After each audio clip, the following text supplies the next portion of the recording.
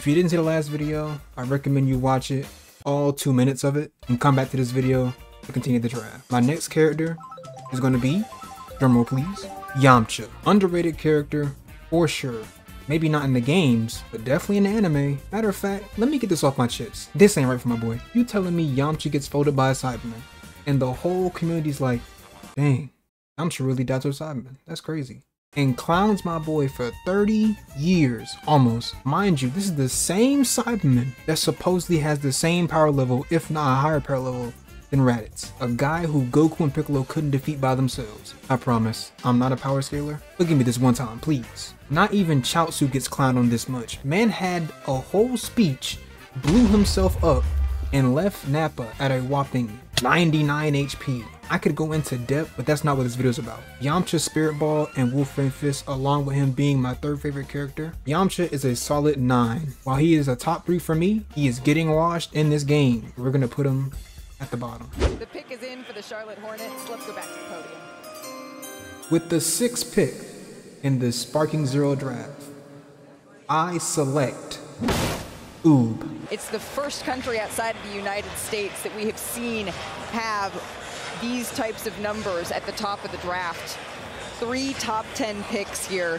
He went from playing 17 total minutes last season for Chalet's pro team to moving into an impactful role with both the French League and FIBA Champions League. Doesn't shoot the highest percentage right now, but his three-point shooting is promising, which is something that Charlotte can use. His size, his versatility, and his defensive energy will also be big in Charlotte. Jonathan Gavoni has more. Let's be real, Oob is that character that when he gets added to games, we'll be excited because it's Oob, playing for a week, and never touch him again. But this time, I gotta let him shine. Oob could really fall under the underrated list too, right? Actually, no, because he's not underrated, more like underused. Oob, for the 6th pick, you are going at number 6. You're too good to be a number 9, and I'm sorry game, I cannot put you in top 5. I'll do one more for this video, and then I feel like I should leave the last 3 for the next video. So the next character is going to be the Super Saiyan 4 Gogeta.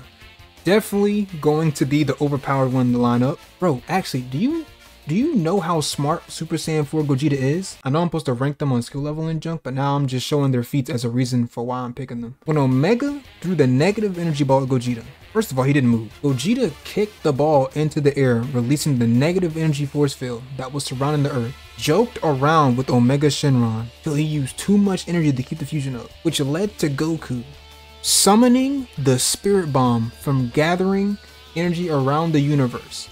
Something he couldn't do if Gogeta didn't flex his power, killing Omega Shenron. Besides, Gogeta's gonna be the character I pick when somebody decides to take the fun out of the game and sweat. Put Gogeta at number 5. I can't use him that much, but I can't use him, you know what I'm saying? Come on now. But that's gonna do it for this video. If you enjoyed it, please leave a like and subscribe to the channel. The last video will be ready in about an hour, maybe. The last video is upon us, as in right here, right now. Character number 8 is Goku Mid.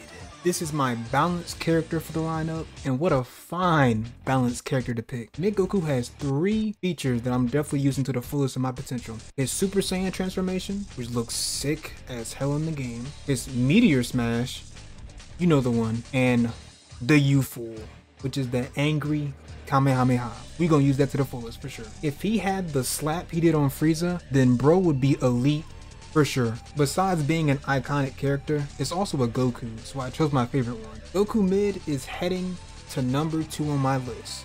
Great character, and I unlock him early as well. If you see me online, he will most likely be on my team and starting. Number 9 is Baby Vegeta. Baby is a character I've always wanted to play well with. Just look at fighters. I'm not good enough to probably play him on a comp level, but damn it, I gotta try. This also unlocks all the forms, including a giant form. Why is it not on the list of people I have to draft? Point being, I always wanted to play as Baby in Dragon Ball Z games, and if Sparking Zero is giving me that chance, I'ma have to take that. Baby is number 3 on the lineup, top 3, and a potential giant on the squad as well, working out like a charm. And our final character, the number 1 draft pick, is Vegeta Super. Vegeta is my favorite character in all of Dragon Ball. I've been there since day one, watching this man grow as a character. Kinda. I really wasn't there for Super until the end. But my point still stands. Not only that, he got that shit on though. Drip was so nice, all the Z fighters stole his look during the Cell game. Not only that, bro was a menace with the moveset he has. I know some of y'all saw my last Universe video.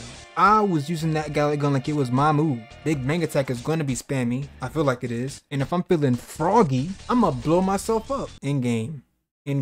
Number one, you already knew. If you guys enjoyed this video, please be sure to leave a like and subscribe to the channel. Y'all know what's next. Tuesday is the day.